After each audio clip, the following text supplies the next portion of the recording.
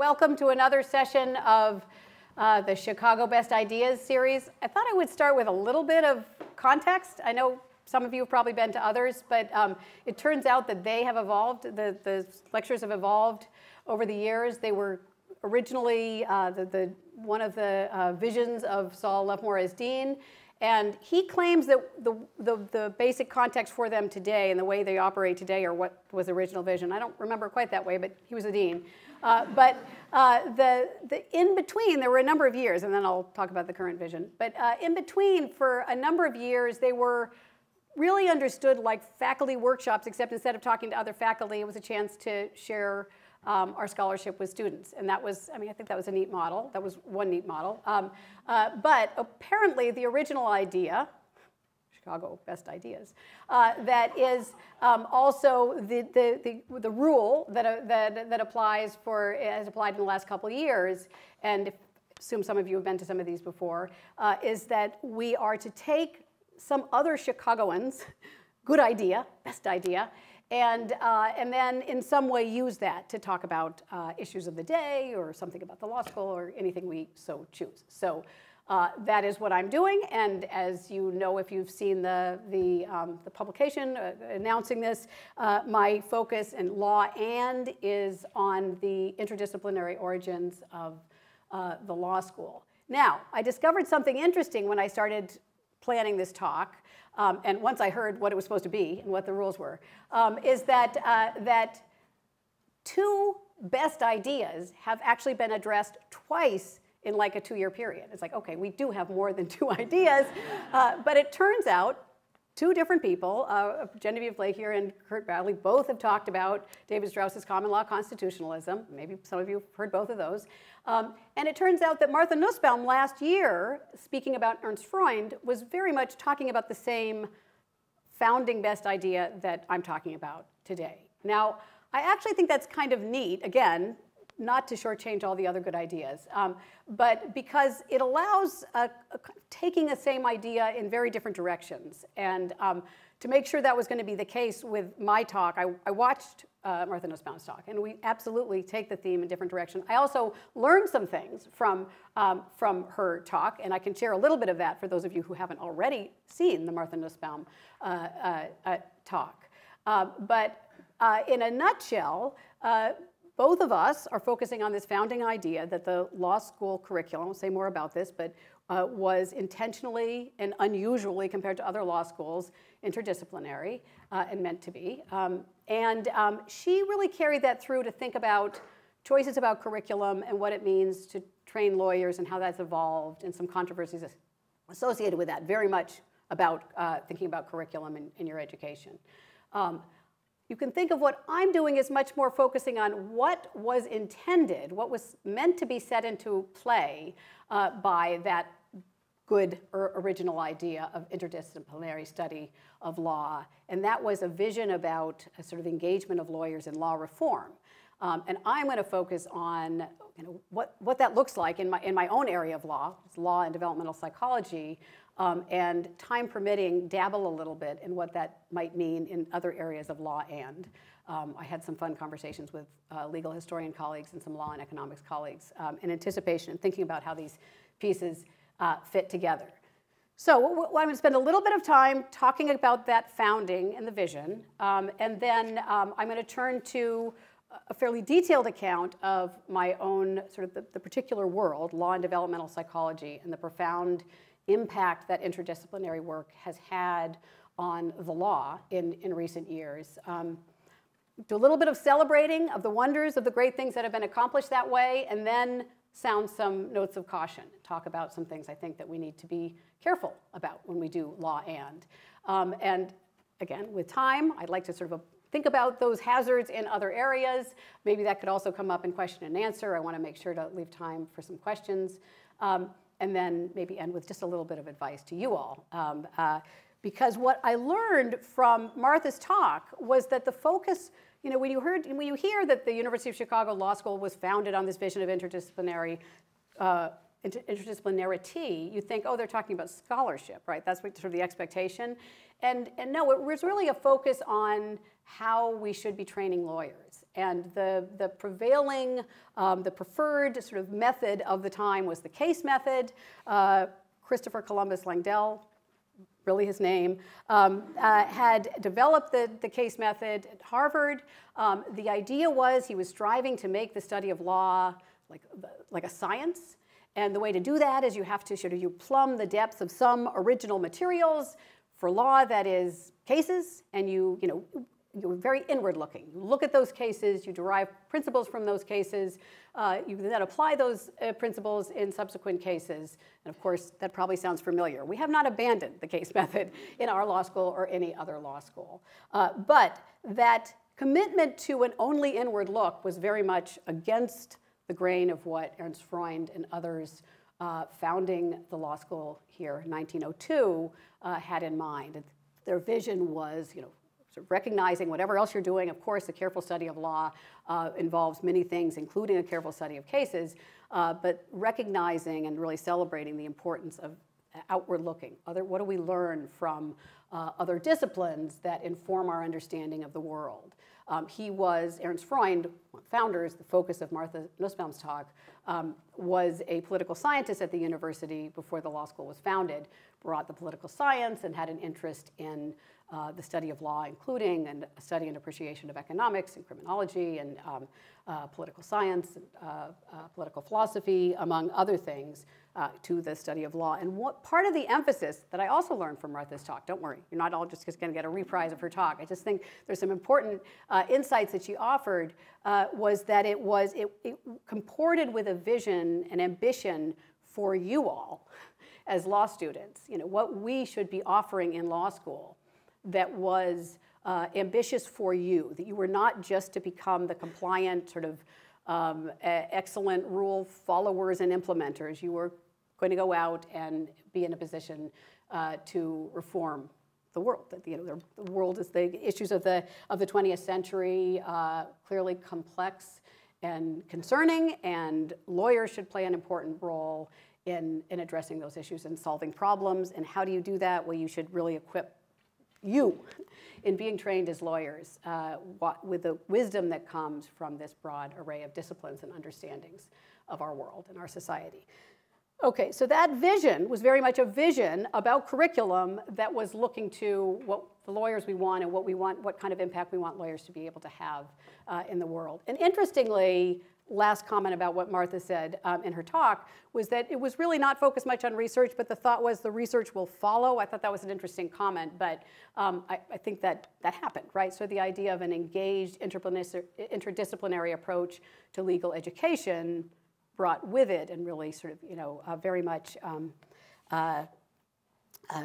supported the development of interdisciplinary scholarship. Of course, most famously here, law and economics, but not by any means only, but that's a sort of a great example of the kind of thing that sort of developed as research, but then ultimately spilled over to important legal reforms. And so I would say some combination of we train lawyers to go out and be part of that reform, and we stay here and do research that is part of that reform is really a story of what grew from the seed planted by the Freund vision, that interdisciplinary vision. Okay, so I want to spend some time introducing you to my interdisciplinary world, and particularly do it by telling the story of recent developments, particularly led by the Supreme Court. So many of you know that I focus on the law affecting children, children's rights, responsibility and rights of parents connected with raising children, obligations of the state to children and the like. That is a world that has long, in a commonsensical fashion, recognized the relevance, the kind of obvious relevance of child development, right? Since we all start out as babies and become something very different by the time the age has changed, but 18, 21, whatever you're going to call adulthood, the political theory, the common law, everything on which our legal system is grounded has long recognized that there is this process of development that matters. And it matters for the powers and the duties that we give to parents, right? It matters for the qualifications of the rights and responsibilities we afford to children. It matters for the obligations we impose upon the state. That has long been recognized. Sort of common sense, of course, that, that's child development, but it's not sophisticated developmental psychology, right? So occasionally you see showing up in cases toward the mid-late 20th century references to developmental psychologists. And one most famously, some people from class know this, Justice Douglas in his dissent in Wisconsin versus Yoder. And that's a case in which the Amish parents were arguing that as they had a right, parental right, religious right, to take their children out of school in high school. And Justice Douglas dissented in part, arguing that children's independent views on this topic were important to be taken into consideration. And he, pretty long footnote, footnotes to developmental psychologists who focused on moral and cognitive development, including adolescent development, including Piaget and Kohlberg, to support the idea that at this age, young people are in a position to have views on this subject, and they also have, the implication is their interests, their rights should also be taken into account. But for the most part, until quite recently, developmental psychology was sort of acknowledged in this commonsensical way. That changed in the context of law focused originally on the juvenile death penalty, and I just want to tell you a little bit about sort of how that played out. There were domestic law developments and international law developments that put a lot of pressure on the issue of America's allowance of, leaving to the states. Oops. Oh, that makes me wonder. Am I being heard? Oh, oh, you've been able to hear me all along, or all of a sudden? Okay, great. If you ever can't hear me, please let me know, because when I hit that, it was like the loudest thing I'd heard. So the two American important domestic, sort of two in a row. I mean, there's a lot of development in death penalty in the second half of the 20th century, but in 1 year apart, two cases, Thomas versus Oklahoma, and then Stanford versus Kentucky. Together determined that it was unconstitutional, a violation of the 8th Amendment, to impose the death penalty for homicides committed by people younger than 16, but then, Stanford, not unconstitutional to impose the death penalty on 16-year-olds and 17-year-olds who had committed murder. That sort of was the understanding of the sort of this, here's where we are. The United States allows at least some capital punishment for juvenile homicides. Meanwhile, the international developments are very heavily away from this, and America is increasingly perceived as just being barbaric for ever executing people who committed murder before they are turned 18. So a lot of pressure, a lot of interest in changing the law, even though there's this pretty recent 1989 Stanford decision that suggests it may be pretty hard to change the law so soon. And it led to a collaboration between lawyers, law professors on the one hand, developmental psychologists, among others, criminologists and others, but principally developmental psychologists, to sort of hash out a new argument that was grounded in developmental science. The kind of leader on the lawyer side was a woman, Elizabeth Scott, a law professor at Columbia, formerly Virginia. And the leader on the developmental psychology side was Lawrence Steinberg, who is really, I think, the leading developmental psychologist on issues of adolescence, or broadly, who's engaged in any kind of discussions of law and law reform. So they collaborated, and their collaboration, I thought, was really something that sort of reflects what I would call sort of the best in interdisciplinary work. They were very committed to learning from one another's disciplines.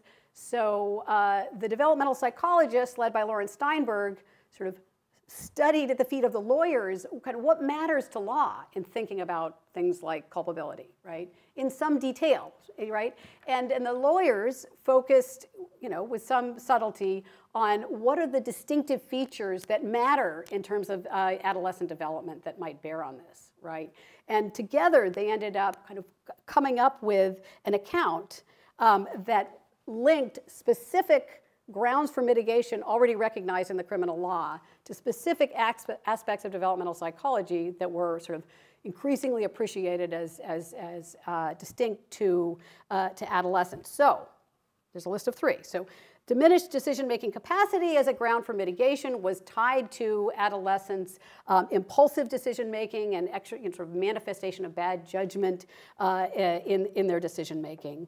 Vulnerability to coercion and duress ground for mitigation was linked to adolescents' greater vulnerability to negative social pressures, classically peer pressure, and their difficulty extricating themselves from the circumstances which impose that pressure. Out of character behavior, that ground for mitigation was linked to the idea that young people's characters are less formed, they're less fixed, right? So the idea is it's not as much a manifestation of their character. That was and all of this was woven together and accounted for in some detail, written up in articles, in some form showed up in amicus briefs, and ultimately in a very reduced form, and that's one thing I'm going to talk about, showed up in the opinion of Justice Kennedy in the Ropers versus Simmons case, which found that outlawed juvenile death penalty, but found unconstitutional not many years after Stanford, that any imposition of the death penalty for those who committed homicide prior to turning 18 was cruel and unusual punishment, violated the Eighth Amendment.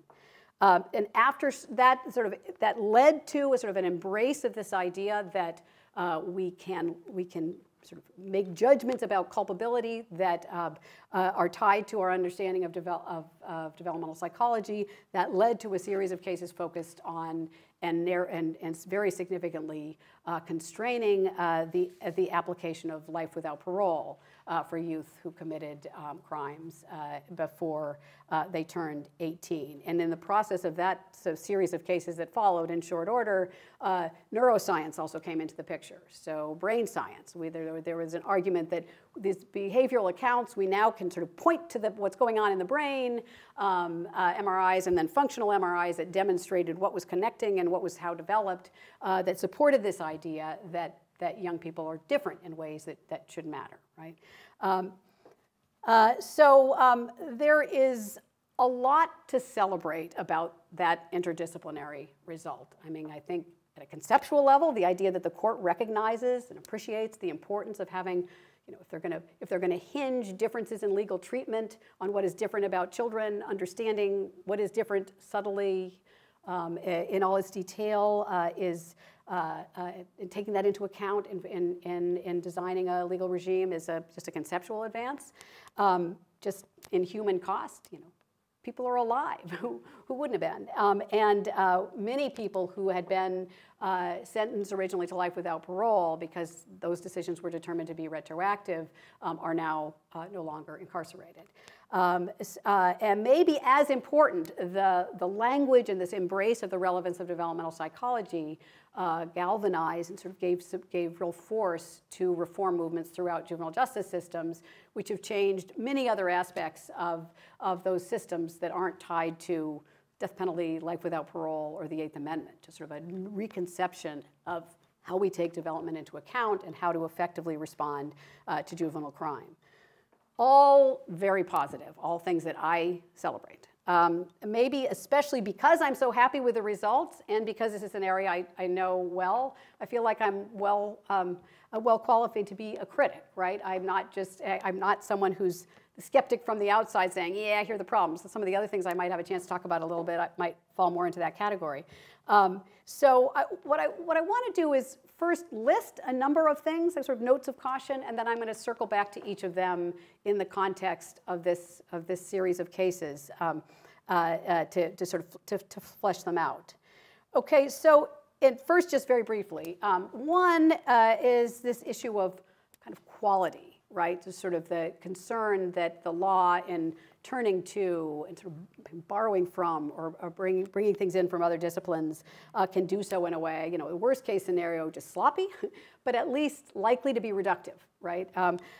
Number one. Number two is the concern that this interdisciplinary work often reflects, it's sort of ends driven. It reflects, there's a choice, people already know where they want to go, and they look to a discipline to get support. And I'll talk about the concerns connected with that.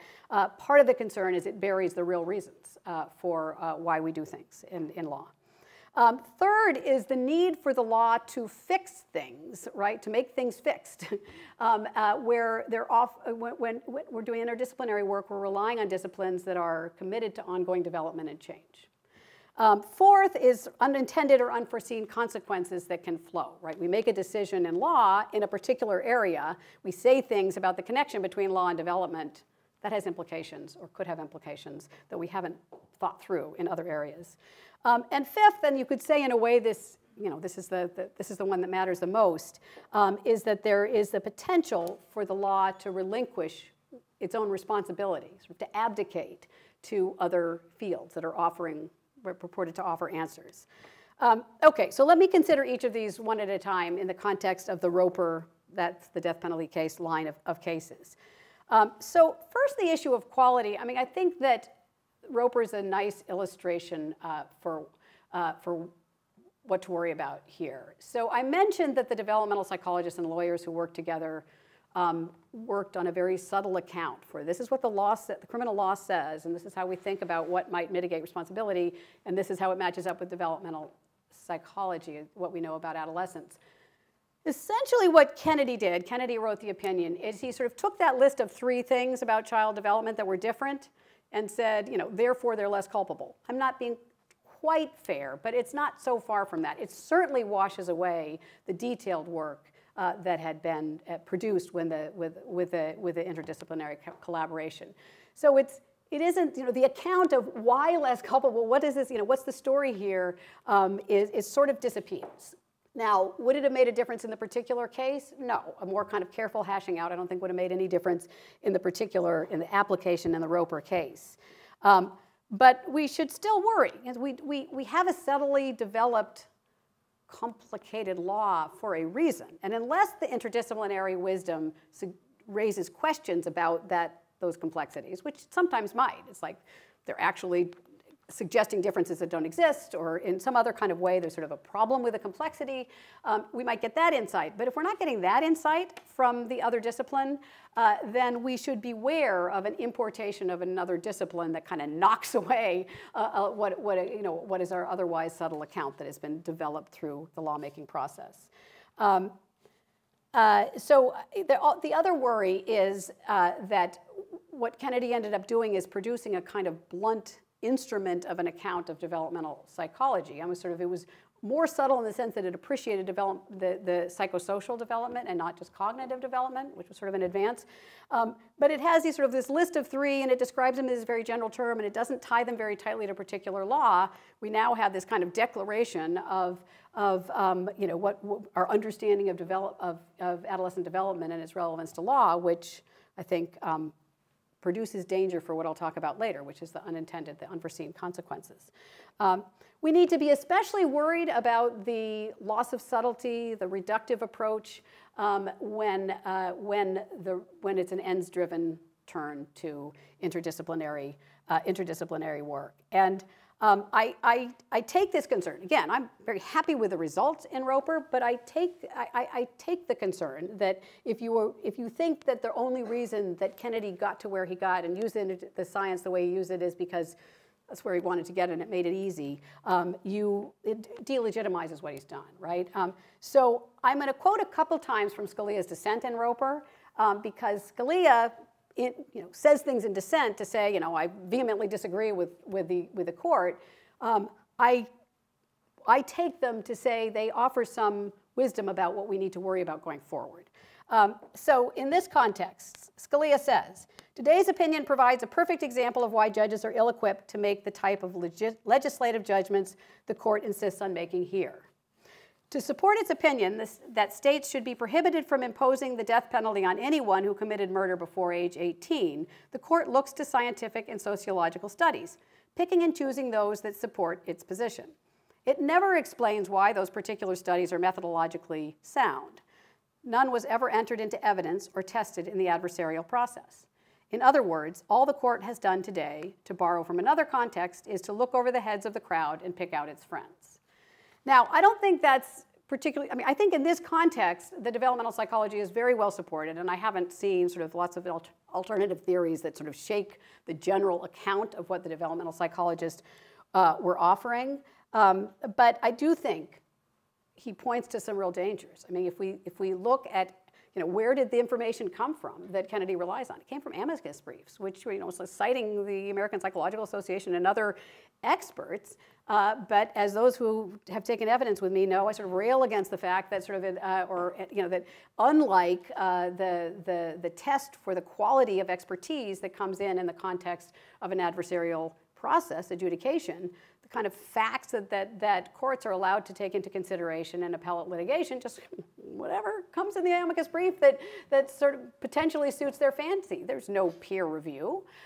There's no opportunity for real contest. And there's a danger that there's sort of the gloss of the expertise is sort of trotted in, not necessarily as reliable and as dispositive as is suggested to be.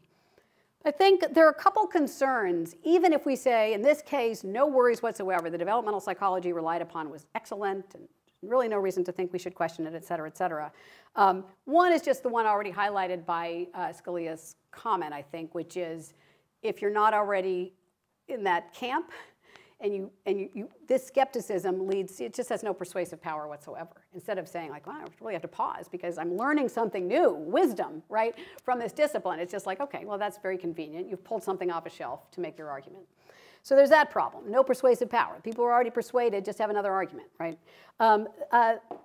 The other concern that I've already mentioned is this idea that I think it really has a danger of hiding the real reason. What motivated a view that this was the right result before there was the turn, right? Least worried if you sort of were totally neutral and turned to your other discipline, and the other discipline gives you information that helps you answer a question. If you think you already know where you're going and you look to that other discipline, we might worry that what is not being addressed is why. Why did you already think you knew where you're going? What is really motivating the result? Okay, so third, the laws need to fix when it's relying on other disciplines that are designed to and continue to develop. So we know our common law system is a system that allows for change and development in law. I'm a believer in the living Constitution and all of that good stuff. And I think you had another Chicago Best Ideas talk, I think, so I'll have more talk about evolution. Presumably you engaged this thinking about how the law engages and responds to and itself changes. All good, but clearly one value of law is to be stable, right? To be something that doesn't keep changing, that we can rely upon, that we can, we trust in and rely on our precedents. We can build our lives and our decision on that kind of stability, right? So that is something that we need from our law, right? We need an answer that's not going to change tomorrow. Most of the disciplines, certainly social sciences and science is all about, it keeps expecting, we're never done. It's just, it's constantly expecting to update and to change, and it should, right? So an example of this that has pressed hard in the context of the law affecting children, something I've recently written about, but sort of generally something that is getting a lot of attention these days, is that all of the developmental psychology and also now the neuroscience that was relied upon in Roper in this line of cases to support a distinctive law for children up to 18 really doesn't support the age of 18, right? It supports the idea that there's change, but it's continuing and it really keeps going into the 20s. And so if what you're really doing is really deferring to what's happening with development, then do we keep rethinking where we put the age? And as we get more subtle, should we get more subtle about our age lines? And right, there's a kind of threat to stability that could come with a kind of suggestion that the only reason we're doing this is because the developmental psychology provides the answers. Okay, unforeseen consequences. These things fit together, I think. Sort of the less subtle and nuanced our application of the other discipline, the more we need to worry about that blunt instrument showing up and wreaking havoc in some other area of the law. The huge looming example of this in the law affecting children is the impact that what the court has said in the context of sort of addressing culpability in the criminal context, what impact that will have on ongoing development of children's autonomy rights. Now, the basic way this is often framed is, well, now the court is saying that juveniles are terrible decision makers, and how do we square that with the fact that they need to be good decision makers in order to exercise autonomy? But I think it's a little more complicated than that. I want to note that Scalia again raises this concern as a challenge, like this is why I'm not signing on to Roper, but raises a challenge that it was recently asserted again in a kind of reductive form by Justice Thomas. But here's the concern. He's comparing what the American Psychological Association said in the context of the Roper case about, well, I'll say in a second, with what the American Psychological Association said about child development in the context of cases addressing minors' authority to exercise decision-making authority to have an abortion with limited or no input from their parents. Okay, so here's what he says.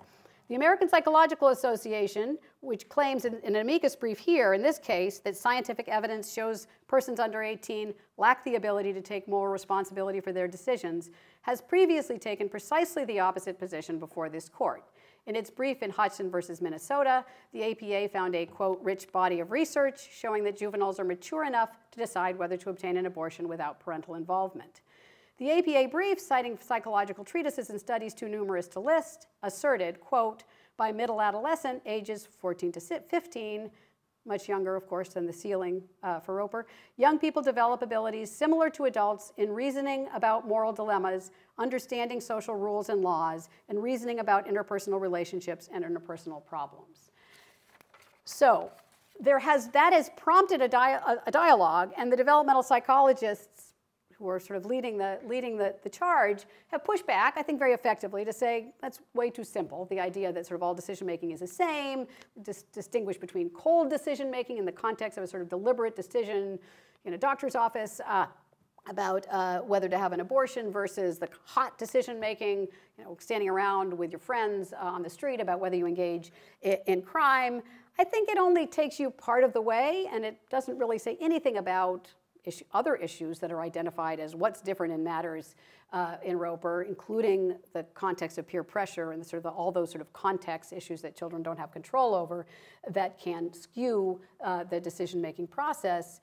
And I think the least attended to so far, but of real concern for me in the future, is the third characteristic that Kennedy identifies in Roper, which is this unfixed character. I think it is coming.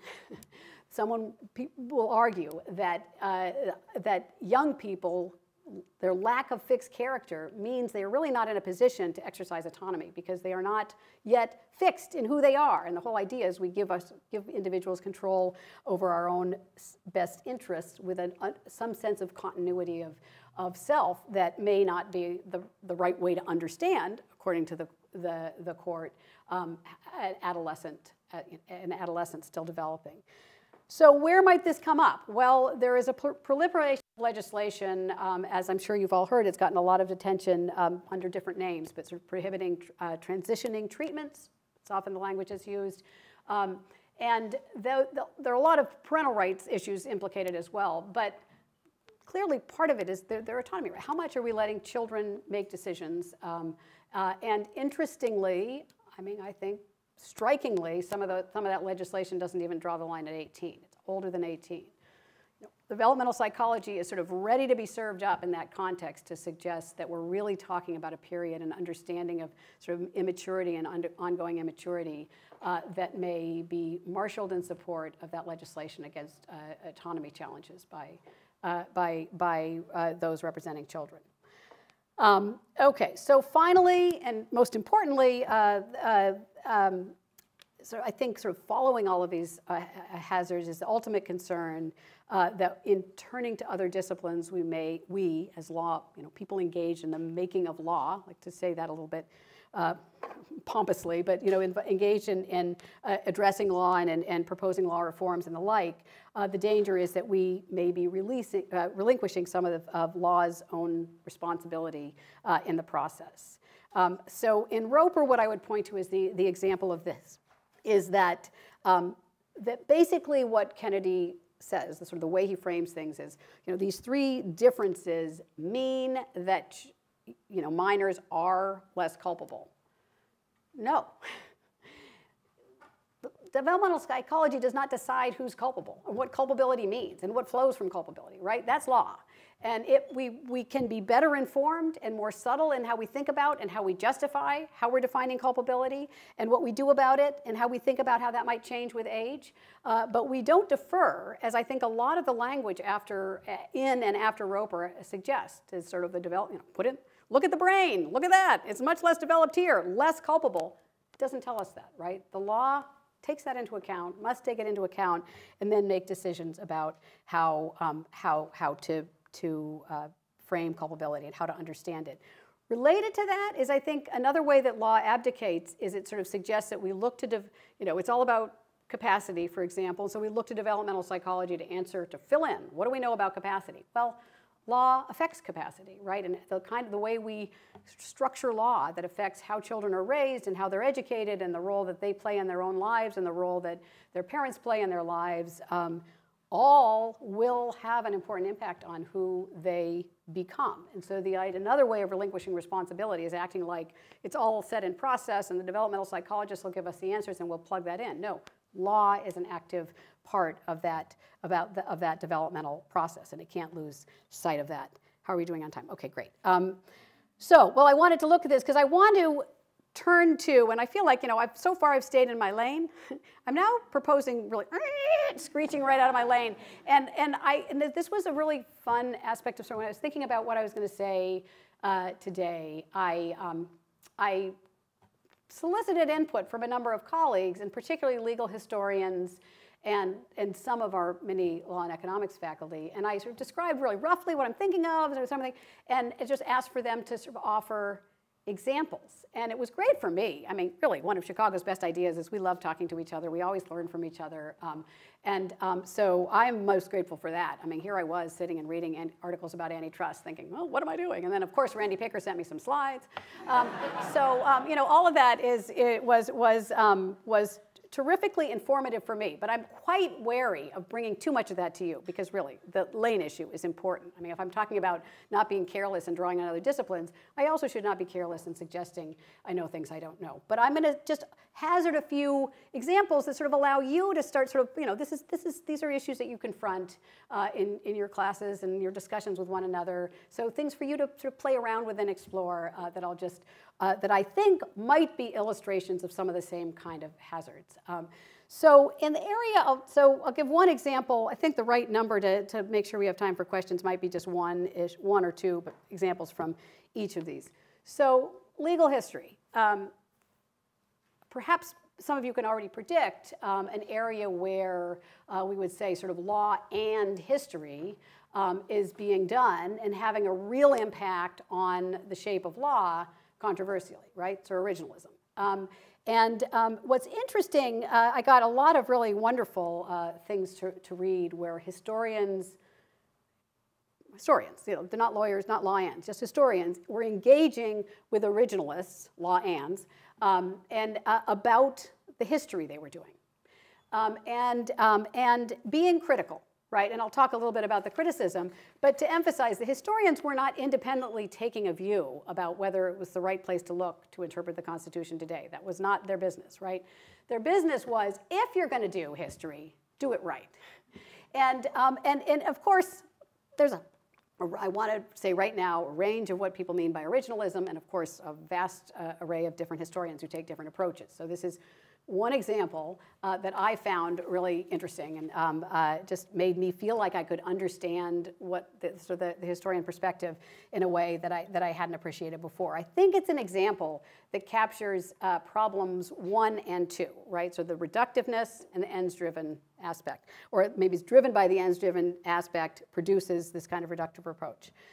So my colleague Alison LaCroix gave me sort of a back and forth posting between the historian Jonathan Guinap and the originalist Randy Barnett. Basically what Guinap does is he challenges the originalist assumption, and I'm going to do some quoting here, that the era of the American founding is rather easily accessible, that is not that different from the conceptual world in which we currently reside, right? So the idea is it's not that many years ago in the grand scheme of things. If I have more time, I'll tell you an example that Dick Helmholtz told me from the Middle Ages, and which was really a surprise and interesting. Oh, what a little teaser. Okay, but so not that long ago, speaking English, we kind of have the same dialect. Like that's not that much change, right? Was it? And what Guinap observes is that it's just a mistaken idea that we can just read. We can just read these texts and sort of read these texts, update by almost like using a kind of like Google Word Translator. We sort of atomistically update what seems a little antiquated and get some kind of contemporary understanding of what that reader in the time of the founding would understand. So Guinap says to the contrary, right? It's like when you do any kind of history, and he says there's plenty of reason to think that going back to our founding is plenty long enough to have this implicated. It's like traveling to another country, right? If you're really going to understand that other country, you can't just kind of have your little Google translator, a little book about, when they wear this kind of clothing, it means you have to really get to know the culture. You have to live there. You need to learn the language, right? And compares that, says it's the same thing. When you travel in time, you really need to engage. And what does that mean for a historian? It means this sort of soaking up every single original source and doing what you can to sort of undo this very complicated puzzle. And so a little bit more quote, and then I'll stop giving with this example. But so what Guinap says is all historians can do is immerse themselves as fully as possible, reading as many sources as they can, checking and revising their working assumptions as they proceed. Even if this approach cannot guarantee complete historical understanding, its great advantage is that it forces the interpreter to first prove, rather than merely assume, that what appears familiar is in fact so.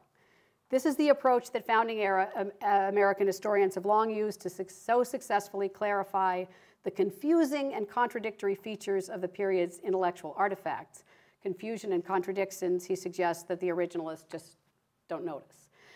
So I thought that was a really interesting way of sort of plumbing what it would mean to do this in a complicated, subtle way. Again, doesn't tell you that that's where we should go, but if we're going to go there, let's do it right. I thought that was a nice illustration of that. So a little bit about law and economics. Now, like I'm really even farther out of my lane. But as I say, sort of lots of thoughts from lots of different colleagues. I just touch on a couple really quickly, and some of you will be sort of more familiar with some of this already.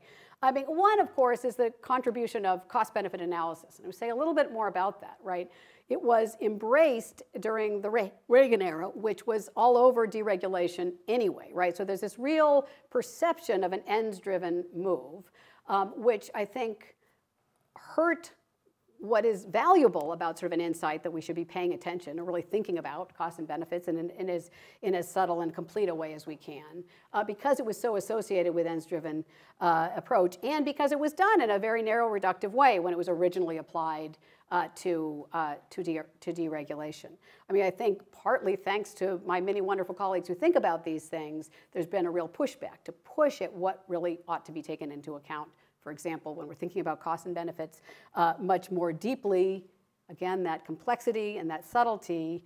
And also what I would put in the category of that sort of law ensuring that it preserves its own responsibility, an acknowledgement that economics is often completely disregarding of something that matters a great deal to law, which is distributional effects, right? So good movement forward, I think, in reforms appreciates some of that sort of initial ends-driven reductive application, and is trying to move beyond that. And so to some extent, it successfully has moved beyond it. I think because of the timing, I'm not going to give the antitrust example of unforeseen consequences, but again, a little teaser. But I do want to I want to end by just sort of summing up in the form of giving you a bit of advice, because remember, the best idea that I'm talking about is an idea that was really focused on you all, how you're being educated, and what kind of lawyers you will become.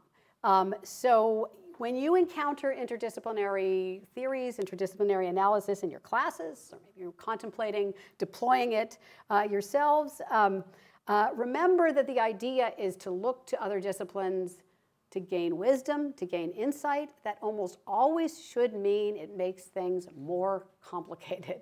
The real value often, I think, of interdisciplinary work, and I'm seeing this a lot in the world of evidence, it's another context which sort of goes beyond what I had time to talk about here, is that we're just other disciplines, their cognitive psychology is helping ask questions now. It's far, far away from actually answering them, but it's just helping us, gives us pause. It should make us humble. It should not make us sort of brash, confident, certain lawmakers. So if resorting to another discipline makes answers to hard questions easy, beware, right? The other discipline may simply be hiding from view or taking off the table something that is essential to the complete and just understanding of and application of law, right? That's the real message. Of course, the law can't dither forever. The law can't just say, wow, things are really subtle, so we'll never know, right? The law has to come up with answers, right? It has to do its best.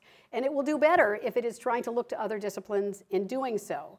But the point is, ultimately, those other disciplines can't, bring the law all the way to resolution, right? That, the deference to some other discipline is never going to get the job done, right? You can't defer to what's on the other side of the ampersand. Ultimately, it's the job of law, your profession. So look to those disciplines to gain that wisdom, to give you pause, and then look forward to doing the hard, deep work of law doing and lawmaking. All right, thank you. And you mentioned the line drawing problem with age and decision making. And so when you were talking about the use of MRIs and other brain scanning technology to kind of look at how decisions are made, I sort of thought of studies that indicate a disproportionate number of incarcerated individuals suffer from TBIs or other brain injuries in childhood or adolescence. So I was just wondering how do you anticipate the law going in terms of using brain science in the future? Okay, so that is sort of talking right to something I just recently wrote about, and I want to just sort of briefly say, anticipate, tough call. What I think should happen, what I think you're flagging is, make sure I'm getting this right, because you particularly talked about brain injuries in childhood, right? But I think an interesting question that is pressed by the sort of the increasing sophistication of law for children that tries to sort of look to development and look to the brain science to justify and to explain, is that it should press those same questions for adults. It's like, or at least we need to explain, why don't we pay attention? If we say it matters, look at the brain, why does it suddenly, maybe it matters only because it's developmentally healthy, and that we're willing to say the sort of aberrational gets punished in a different way. Maybe that's the answer, but then say that. I mean, say why you're treating these the same factors differently when we're talking about minors. So I think that's a very interesting question to ask. What do I anticipate will happen in the law? I mean, I think the law is very slow to change. There's a general accepted idea that we can draw this line between childhood and adulthood, and in a lot of contexts you see it gets more subtle as we try to learn more about child development, and it doesn't carry over to like, what assumptions are we making about adults? And maybe we should revisit some of that as well. I was just interested in terms of some of these challenges and risks, like what you think the role of people who are working in these areas, like having, I guess especially within the law school community, having formal training, like advanced degrees in these areas. So I think that's something I've noticed varies between different disciplines in terms of like how ubiquitous it is. Like everyone in legal history tends to have history PhDs, I think, not as true in other areas. Yeah, it's a really interesting question. And no, I don't have a degree in psychology. I've often thought about how fun it would be to go back and get a PhD now that I kind of have spent this time. And a lot of our, we have a blend with the economists. We have a lot of economics PhDs, and we have a lot of people doing law and economics who don't. So you're right, legal history, sort of the idea is that you're learning a set of methods for historical research that is sort of hard to pick up. I mean, that said, I think that we see people who do, sometimes Will Bode is referred to as a legal historian, and I know this being, he's not a legal historian, but he may have some very interesting things to say because he can engage in careful work, but he would, I would think, be the first who would want to hear from historians about what he might be missing and what he needs to pursue. It's interesting, the article that I quoted flagged a couple non-history trained people that he thought were particularly good at doing what was called for. So it can be done. I mean, I think, it just underlines the humility theme. It's just don't it all looks really easy if you don't really know too much about it. And that's the danger. But I think, I hope in the academy, at least at this place, we're very serious about trying to make sure we are, if we don't have that degree, we are being well schooled by people who do. And I, for example, try to, always give stuff I write that says anything about developmental psychology to Larry Steinberg, among other people, because he's very generous. But it's a nice question. I mean, I think people who are double trained are much more likely to be able to sort of have the full toolkit that bespeaks the wisdom that we think we're deriving from those other fields. Yeah. I had a question that if interdisciplinarity is such a strong value within legal education, is there a risk that perhaps lawyers have a hammer and start looking at a problem like a nail? Lawyers think that they should be involved in all the world's social problems, or maybe that is the case. Maybe the law should encompass all these things, and so it's best to be interdisciplinary. So are risk lawyers get too involved, or is it just best preparing lawyers to be involved in the broader problems of our society? Well, I mean, I think lawyers can't be involved enough in terms of kind of thinking about what law has to say about, the situations we find ourselves in the world. But there is the danger of the kind of every hammer looks like a nail, I think, in the interdisciplinary work. But right, I would say, I don't think there's any, I mean, is there a, I mean, I guess lawyers don't have much to say about how to do surgery, right? I'm not sure I can immediately think about some obvious value to lawyers jumping in. But, of course, lawyers have a lot to say about matters of regulation that impact the medical care we provide and the like, right? So I guess, again, the message of humility. There might be contexts in which it's really mostly not about law, or mostly the law needs to figure out how to make a space for something else. And that's the work of the law. But, I mean, I think the starting point is, with that question, what might the law be able to do? And then let's get it right if the law is stepping in. Yes, in the back row. Yeah. You. I mean, the back row with people sitting in it. Right. About when to turn to another discipline, what to turn to, because so in your kind of story you told about the juvenile death penalty, you're like, the law of children kind of commonsensically recognize stuff about development, and so let's think about it more seriously and more rigorously. But what if should you be turning to other disciplines when the law hasn't already kind of built it in and done it in another way, or some you might think that punishments for children have to turn less on their development and more on political participation, and how do you know which discipline to turn to? Okay, a couple things to say. For one is, I mean, I'm sort of my starting assumption when we're thinking about law reform is there's an identified problem, right? And we're sort of, law is engaged in some kind of a way, cases are brought or people are passing legislation or whatever to try to address a problem. And then I would say, I mean, you look around as broadly as you can about everything that's going to help you get it as right as you can. And maybe sometimes that's obvious, maybe sometimes it's not so obvious, and maybe there isn't always somewhere to look. So that's sort of answer number one. Answer number two is one of the things in one of the examples I didn't get to, the antitrust example, that I really loved is that part of the story and sort of the challenge of where things might have kind of gone awry with a sort of law and economics influence is that the lawmakers applying law and economics had forgotten their history. It's like, okay, so it's really law ands, right? So we have to recognize that they're very often, and in fact, for example, developmental psychology, sure, but also criminology, right? There are going to be other disciplines that are going to matter a lot for thinking about, even the issues that I'm talking about. But so, no magic answer. I mean, I like the idea that if you're in a world that addressing law and they're sort of not looking to anything else, is there necessarily something shallow about that? And I would say not if you feel like you have the equipment to address your problems. But if problems seem insoluble, or it's, then look for tools.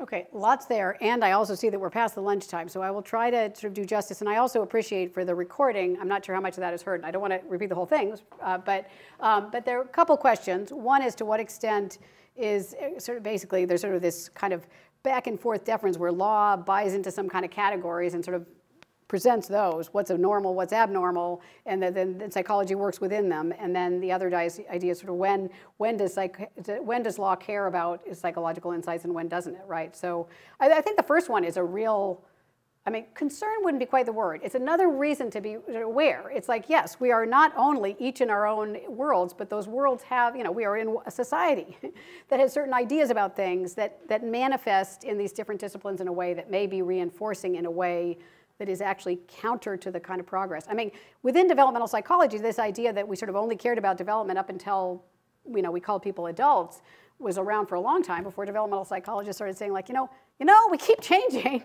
Maybe we should think about developmental psychology as something that goes through the lifespan, and there are times of great change, and all of that should matter.